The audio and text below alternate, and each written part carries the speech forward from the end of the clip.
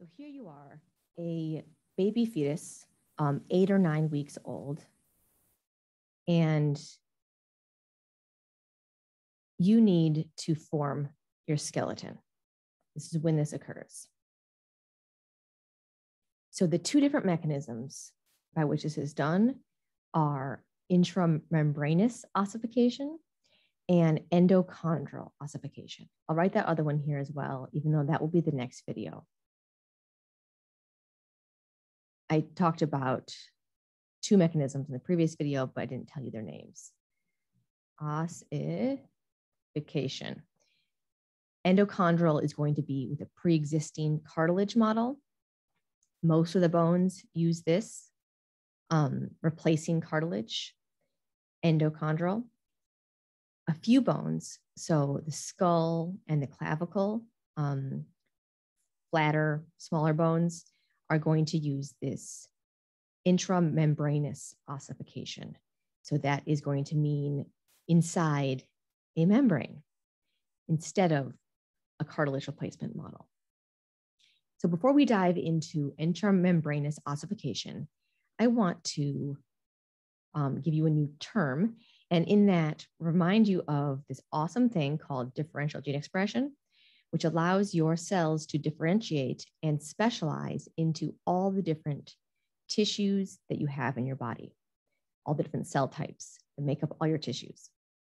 The simple version of that is a sperm and an egg coming together, and then different genes are expressed to form epithelial, connective, muscle, and neural tissue. Okay, so that's how those 4 tissues exist, even though the genetics are the same in each one. There's different genes being expressed. But as you might guess, it's more complicated than like going from this ball of cells to connective tissue. Also, connective tissue, how many types are there? I don't even know. Actually, I've never counted. A lot. There's further differentiation that's going to happen. Muscle tissue, also there's various, skeletal, cardiac, and smooth muscle. So this is another image of that you can see of this. This is not developmental biology class.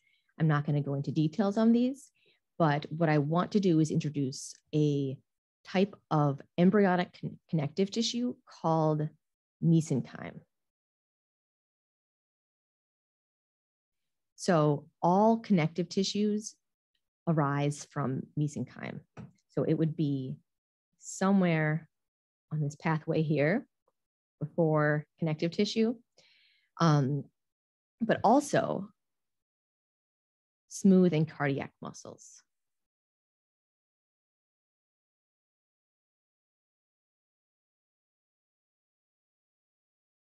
So some of these here.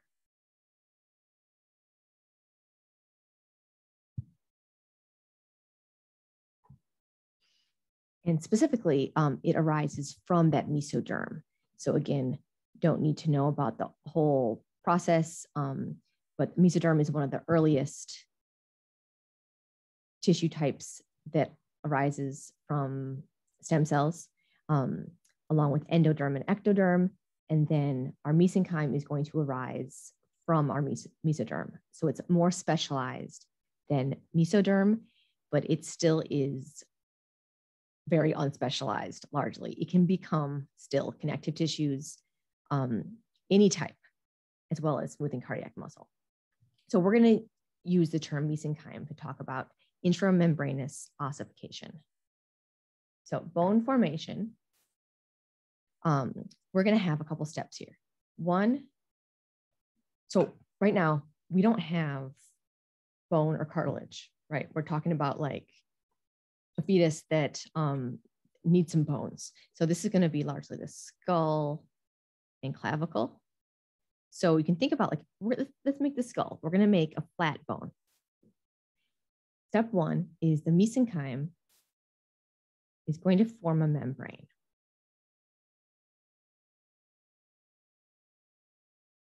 So the mesenchyme has differentiated as part of development. Form It's going to line up along the blood vessels to form a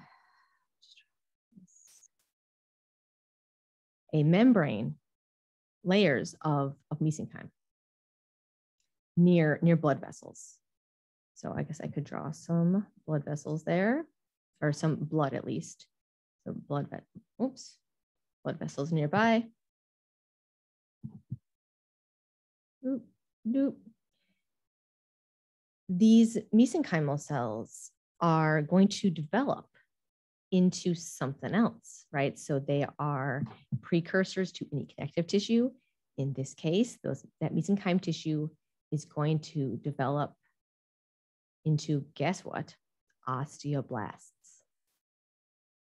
Osteoblasts are bone matrix producing cells, right? They are young cells that have just differentiated from mesenchyme intramembranously. So they've developed literally from a membrane, bone tissue developing from a membrane.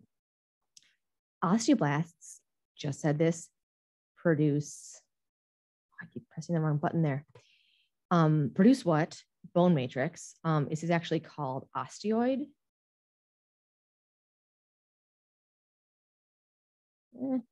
It's the unmineralized bone tissue that then needs to be calcified before maturation. So this is basically collagen. Do I care when, so like your book has this, I think is a separate step. That step 3, the osteoid is calcified. So, right, calcified. Key point is here, the osteoblasts are doing this. So now we've got this bone tissue, right? What type of bone tissue? This is spongy. So it's just because of the density that it is so far. It's some's there, but it's kind of all along this blood vessel. It's spongy bone. And the osteoblasts are then going to mature into osteoclasts. I'm sorry, osteocytes primarily. Might be some osteoclasts as well, right? Mature bone cells. So now they are going to be in lacuna. And let me see if I can try to draw where we are here. We've got this mesenchyme. Almost could use that picture still. We've got the mesenchyme on the sides here.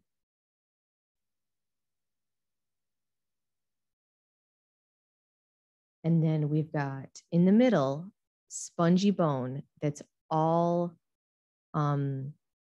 surrounded by blood vessels.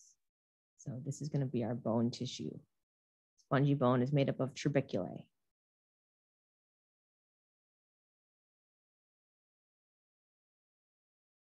This is our mesenchyme, which is all on the edges is going to develop into dense connective tissue,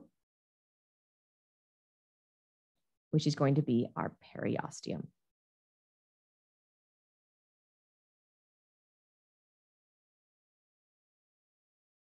You know what that is, right?